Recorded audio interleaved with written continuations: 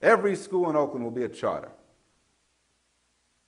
So before I left, I had a meeting with Jerry. I said, Jerry, before you turn them all into charters, why don't you look at the charters you have? Because they're all bad. Terrible. But Jerry didn't want to hear it because he had in his mind that charters was the answer. And so despite the evidence, that's where he was headed. And that's what we find too often in the name of policymaking around education, is that despite the evidence, we fixate on one strategy. Right now, the strategy is standards. Standards and assessment. That'll fix it. And we still aren't getting at the substance. The substance of education. My colleague, a friend at the University of Wisconsin, who's a faculty member there, also a professor, says he compares testing the kids to weighing cattle. Right? Weighing cattle for slaughter. He says that every farmer knows the cows don't get fatter by weighing them. Right? And the kids don't get smarter by testing them. Right? That is, if we're not focused on how do we provide high-quality instruction, how do we create conditions in schools where more kids can learn, how do we alter the environment in schools so there's greater engagement, so that we don't have people who are clearly unable to do the job in front of the kids? If we're not talking about that, then how serious is this conversation? We know, for example, that there are lots and lots of kids who come to school every day hungry, who can't take a test because they need eyeglasses and can't see it. I was talking to the principal of the second largest high school in the country, 5,300 kids at Roosevelt High School in Los Angeles. And I was asking, how are you coping with the test? He said, well, just before the test recently, I asked my teachers to just eyeball the students and see if they could identify kids who couldn't take the test because they couldn't see, whose faces were planted on the desk because they couldn't read the paper. He said that day we identified 68 kids who needed eyeglasses. If we're not talking about addressing those needs, the health, safety, counseling needs of kids, then what we're doing is we're asking schools to solve problems that no school can solve. Schools cannot address issues of poverty on their own. What Rod Page was calling for, the letter he signed, was calling for a comprehensive urban policy that addresses education in concert with health care, in concert with housing. Because we can't ask schools to be the only institution that serves the needs of poor kids by themselves. But that's precisely what we've done. And then we blame the schools for failing.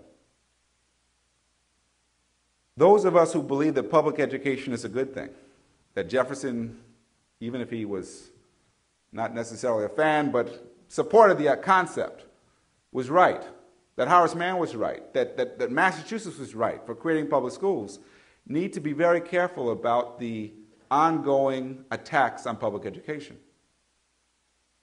Because there are lots of people out there whose goal is to completely dismantle the system, who'd like to see it replaced by some unknown privatized venture that hopefully will make money.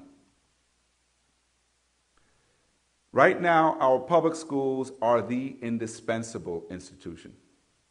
As weak and as frail and imperfect as they are, public schools are the one place where children will be more or less guaranteed a meal, sometimes two, adult supervision, heat, often, in the classroom, some stability of operation, adult supervision.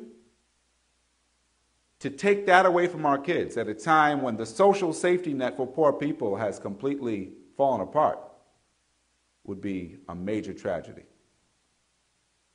The fact is that I too am an optimist. But my optimism comes from talking to kids, talking to teachers, talking to principals who haven't yet given up on this work, who continue to believe in themselves, who continue to believe that what we're doing in education is vital for the future of this country. I think the challenge we face is to go beyond the optimism to actually challenge the country to live up to its potential. We can be as good as Barbados, even better than Barbados. That should be our slogan. We can be as good as Barbados. We too can educate kids to high levels because we're a great country. But it's going to take more than rhetoric. It's going to take a genuine commitment to embracing schools and providing them with the support they need to give all kids a real chance to learn. I think that the kind of schools we have in this country will determine the kind of country we live in the future.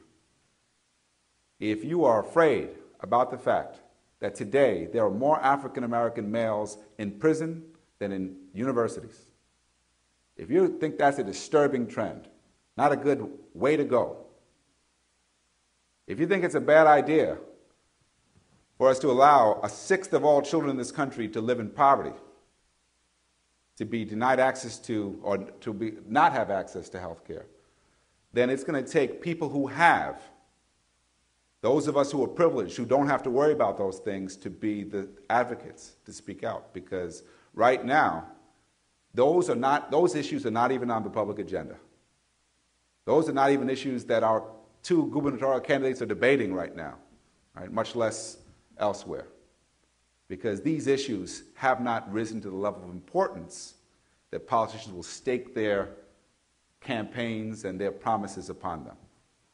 Once that happens, I think we'll start to see the country live up to its potential.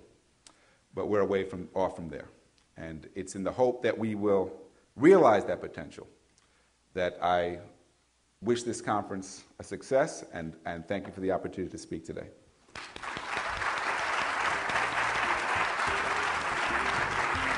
Excellent discussion. Thank you very much, ladies and gentlemen.